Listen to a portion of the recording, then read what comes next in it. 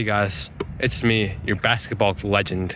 You don't dribble. Today I'm gonna show you how to do a hole-in-one. So without going in the kitchen. Without going in the kitchen, and you might get a turkey from this if you really think about it. Yeah. So anyway, what you want to do is go over here to the end zone.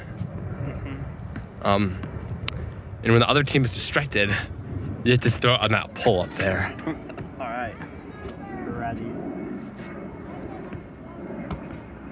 That's how you do it. I got a turkey! You got a turkey? Like and subscribe for more mini golfing tips from your former cross-country. Dude, I never did cross-country. That was actually golf. Your former putt-putt.